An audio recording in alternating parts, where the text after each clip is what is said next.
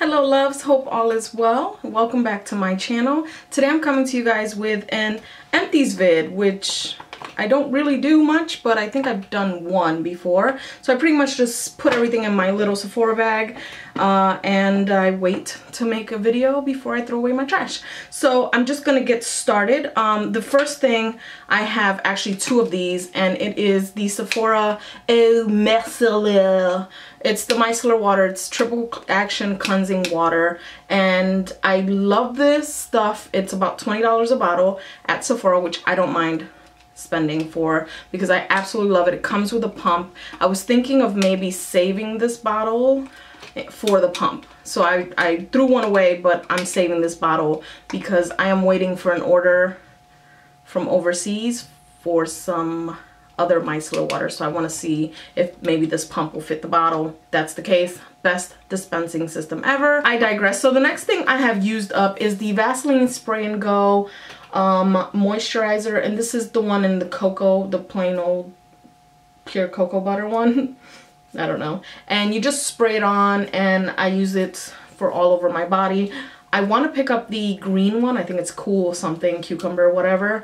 And I actually like this. I got this in a Vox box last year or this year, whatever. I got this in a Vox box and I never used it. I just kind of left it aside. And then when I ran out of moisturizer, I ended up using this, and I really, really like this. So this is going to be a repurchase. The next item I've been using every day is my Clear Eyes Contact Lens Multi-Action Relief Drops. I bought a couple boxes of this, so I am up to speed with having a replacement. But this I love. It is good for my sensitive eyes. Sometimes it burns, but that's because I leave my contacts on days on end. Especially because I work at night and I just want to go to sleep.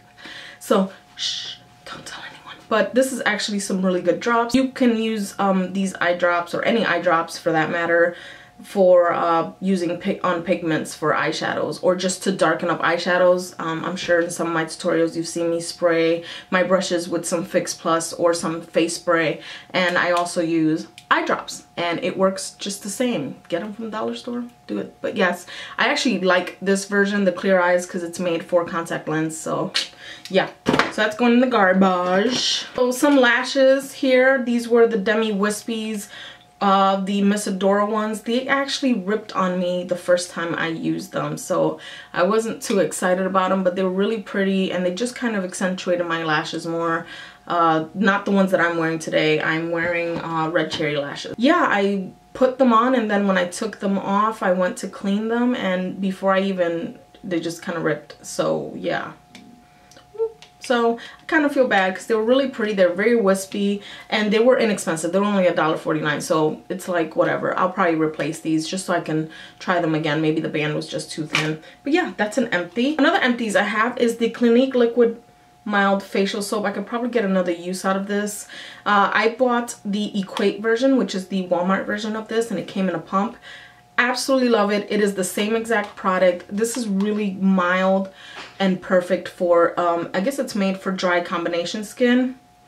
Love it. It's a great cleanser for the morning. Because I have dry skin, I'm not one to want to keep washing my face like 2-3 times a day like some people do. So I would use this in the mornings, and then I'll use like witch hazel and stuff like that at night, or before I apply my makeup, which you guys have seen me use as well. But this actually wasn't bad. This came in like a trio kit, so you can try out the moisturizer and the toner. I have plenty of both of those, but this of course I use every other day or every day. So I do have the, like I mentioned before, I do have the Equate version of it, and I actually prefer the other one better, even though they feel the same and they do the same thing. It's just because it's cheaper, so that's always a plus. Next empty I have here, and it's rubbed off, is my Anastasia of Beverly Hills Brow Wiz, and this one's in ebony, and I ran out again. This is my third pencil. This is my third pencil. Whatever pencil, I have a third of. So yeah, I think this was my second pencil, but I love using it. It comes with a spoolie. It is a little pricey, but I get it from their website, so or you can pick it up at Sephora and Ulta and all those places. I love this very much, and it is a rebuy. So yeah, I have a few gel liners here that I'm just getting rid of because they dried out, and the first one is the NYX Gel Liner and Smudge. I have tried, I've used it quite a bit, and now it's starting to dry out. So these aren't like they're not loved. It's just that I'm not getting a creamy enough eyeliner where I can make a decent line out of it without it looking like it's skipping, and for it to kind of stay, because I feel like they smudge out too quickly. So this NYX gel liner is not a fave of mine at all. So this is going in the garbage. The next liner, which I'm saddened about because I love it actually, it's the Wet n Wild Fergie liquid gel liner or cream liner. This one dried out on me. I did not mind using it at all. I actually preferred this one out of all of them. It did not skip. I can make one fluid line and then build on it, but it does smudge. It doesn't seem to set like I want it. I do have 2 of these in my makeup kit, and I have the brown one and I repurchased the black one. So I don't know if maybe it was just this one, because this one dried up really quick on me. So whatever, it is what it is. Now this one I just hate, and if I ever do a favorites video, I'm just not gonna have this as an unfavorite because I'm gonna throw it out. And it is the Rimmel gel liner, and this one is 001. I think it said it was waterproof, and it came with like a liner brush and everything. This sucks, for lack of better words. I don't like it. I don't even like it on the lid as a base for a smoky eye. Like there's something about this I just don't like. The packaging seems like it's very plasticky. I don't know. It doesn't look so bad on the swatch, but when I go to line my eyes, it just skips so much. I have to re-dip this brush at least 20 times per eye just so I can get a decent line. It's frustrating as hell to me, and I don't and won't repurchase this. So bleh to that.